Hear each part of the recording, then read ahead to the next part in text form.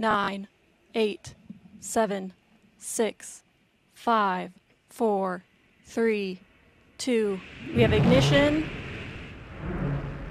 and liftoff of the United Launch Alliance Atlas V rocket with AEHF-6 on the first mission for the United States Space Force.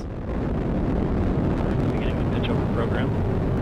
Passing 15 seconds into flight. PU has gone to closed loop control.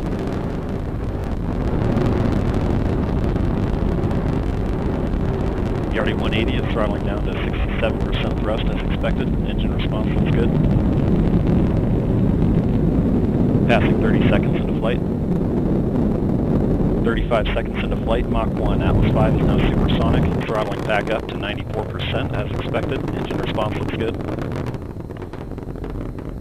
Coming up on 1 minute into flight, SRB change cent thrust as expected. Standing by